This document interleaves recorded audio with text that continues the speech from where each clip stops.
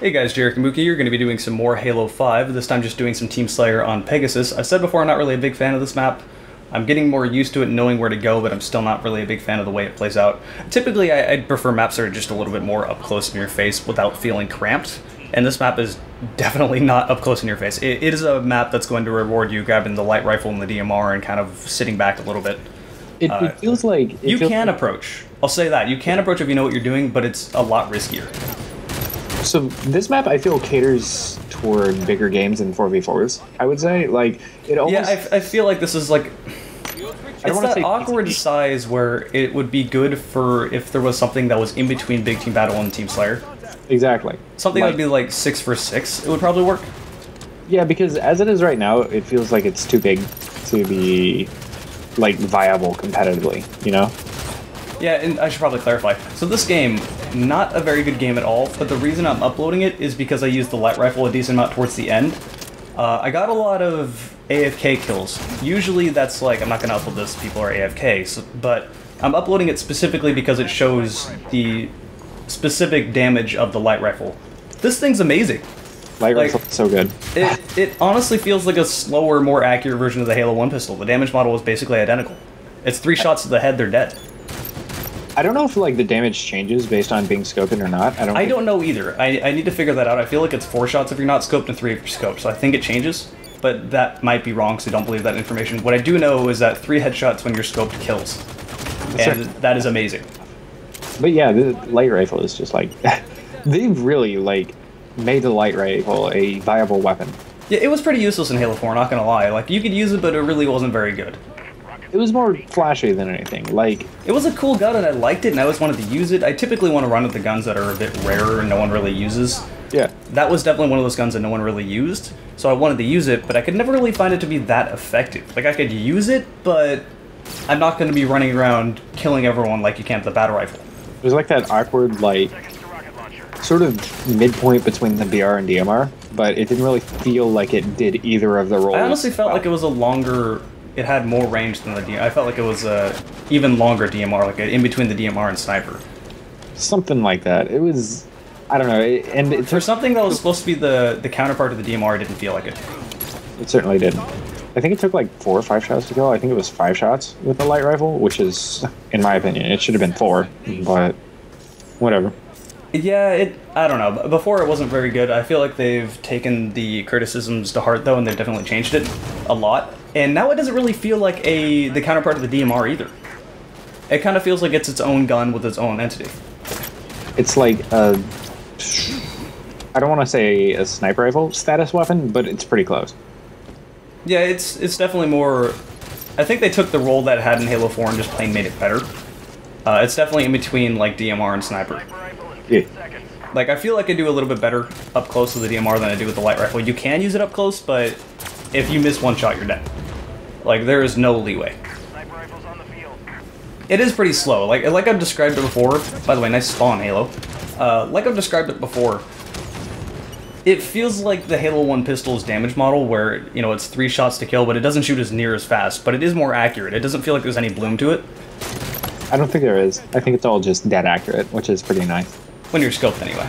I'm not sure about when you're hit. I'm really not sure about how this thing works when you're hip firing, because it doesn't... You don't get the impression that you want to hip fire it. You really don't.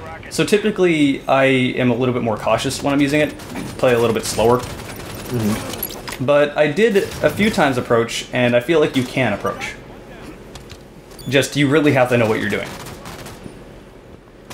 I don't know, I'll definitely want to use it when Halo 5 comes out. It's one of those guns where if it's there, I went out of my way to pick it up.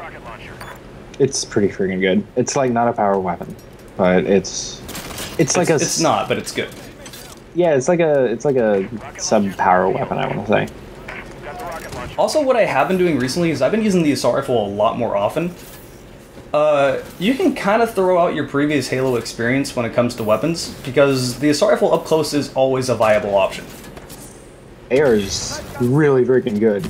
Like, it's like at range, obviously, even like medium range against a battle rifle, you don't want to do that. But if they're in your face, I feel like the assault rifle can win against the battle rifle. Absolutely. Like, if someone gets a perfect, then you're probably going to die. But with flinch still in the game as of right now, it's very difficult to do that. You know, the thing is, if somebody gets it perfect, at least at this point, with, as you said, Flint still in the game and all of this weird stuff going on, I feel like they kind of deserve the kill because their aim was on. I feel like it's a lot harder to get perfect in this game than other ones. The aim assist was probably toned down quite a bit. Also, this jump is amazing on this map. You can stand up here and shoot people, and no one expects you to do it. I didn't do it at any point in this game, but a lot of the times they'll want to like stop there because they're getting shot at from people above. So if you stand there, you can start shooting at them, and they'll have no idea where you are because no one expects you to shoot at you from that angle. They'll start looking around like, where? They get so confused. You can only do it like once per game though, because then they start catching on. So that's pretty funny. But yeah, I believe this is where I started using the light rifle more often. See, this is where the AFK, 3 shots to the head is gonna kill. I just want to say how badass the sights are on this thing. Yes, the scope on this thing is amazing. You know, I don't know how I feel about like the BR DMR like having to look through a scope thing, but this is just like wow. I like this. I'm completely okay with it because I felt like the previous optic for this just looked like, how does this work? And so I'm pretty sure I got headshots and all that, so it looks like it is 4 shots to the head if you're not scoped, which is still a pretty generous time to kill with this thing. It's not going to beat everything out, but it works. Rockets, so balanced. Oh my god. So I think I failed with rockets here, but in my experience, the rockets are the most fucking overpowered bullshit in this game. And the reason I have a complaint with it is because if you jump and you're at the height of your jump... Okay, I didn't fail there, I got to double kill the rockets here. But if you're at the very height of your jump and they shoot a rocket at the ground below you, it will kill you. Even if you're at full shields and full health. And in my opinion, that needs a nerf because you basically can't avoid it at that point. If you jump and boost away, you can get away, but you're still going to get a good sizable chunk of your shields and health taken off. Yes. That's way too strong. I can get the logic with it because they wanted to, you know, if there's more mobility, then the rockets are going to be harder to use, but you went a little too far. I have to agree. Like, man, I missed that shot. That was, right as I say it's OP, but yeah, that was just a bad shot. If I shot at the ground next to him, I would have killed him. I tried to nail him with it, which, you know, you never do that. Never do that in Halo. This ain't Quake where you can just like...